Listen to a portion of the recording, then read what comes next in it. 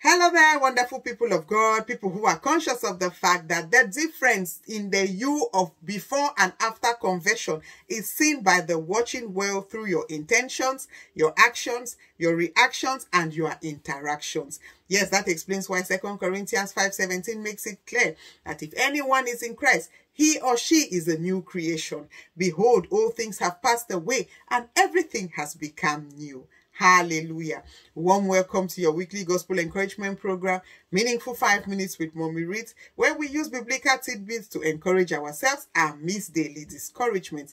We heartily appreciate you all for your all-round support to us, especially those who take the time to watch, to like, to comment, to share, to subscribe, and to apply the lessons learned from our little sharings. We pray that may God give you an encounter and bless you with all-round increase. That may the blessings of Isaiah 52 verse 7, which says that blessed are those who propagate the gospel, be your portion in Jesus' name. If you are yet to subscribe to the YouTube channel, Meaningful 5 Minutes with Mommy Reads, this is an appeal for you to please do so that together we can do our utmost to push the gospel to the ends of the earth. May God bless you as you subscribe and share.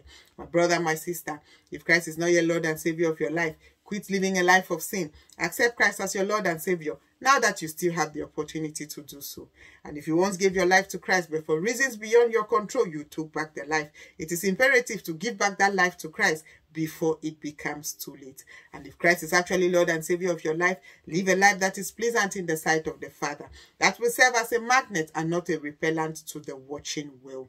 We pray for ways and directions that the Spirit of God will touch brothers and sisters out there to share such videos, to propagate the gospel, so that that brother or sister will be encouraged to give their lives to Christ and to live their lives for Christ. May God bless you as you share the good news through such videos. Praise the Lord. Hallelujah. By the special grace of God, we've been able to share several topics from Slot 1 to Slot 239. The last being the fact that we need to arm ourselves with sophisticated weapons in order to fight our spiritual and physical battles.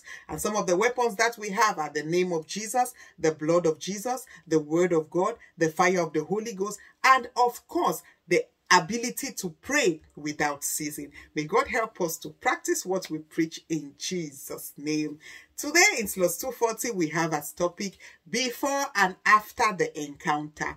Yes, and our main passage is Malachi chapter 3 from verse 16 to 18, with the main verse being verse 18, in which we are told that there must be a visible difference between those who serve God and those who don't serve God.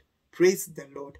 Beloved in the Lord, some of us, we go by the title believers only by word of mouth, only in theory. But practically speaking, we are a far cry from the believers that we ought to be. The Bible says that we need to show that there is a difference between the life that we lived before and the life that we live now that we have come to Christ. Look at the example of Moses. He sends himself out of anger to kill an Egyptian in Exodus chapter 2 from verse 11 downwards. And consequently, he is pulled out of Egypt. But when he has an encounter with Christ in Exodus 3 from verse 1 downwards, he comes back to Egypt dependent on God, a more patient and humble person, to a point where even when in Numbers chapter 12 from verse 1, his sister and his brother are teasing him, he doesn't retaliate, he doesn't react, he instead pleads on their behalf.